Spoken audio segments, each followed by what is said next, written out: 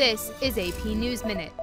Secretary of State Mike Pompeo is briefing U.S. allies on the agreement reached by President Trump and North Korea's Kim Jong-un. Pompeo is to meet with South Korea's President Moon Jae-in and Japan's foreign minister. Authorities in San Antonio, Texas say they found 55 people in and around a tractor-trailer.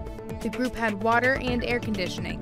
A few were hospitalized and the rest went to a detention center. South Carolina Congressman Mark Sanford lost the Republican primary for his House seat. His opponent had blasted him for criticizing President Trump. And hundreds of thousands packed the streets of Oakland, California to celebrate the Golden State Warriors NBA championship. This is the Warriors' third championship in the last 4 years. Mackenzie Happy, The Associated Press with AP News Minute.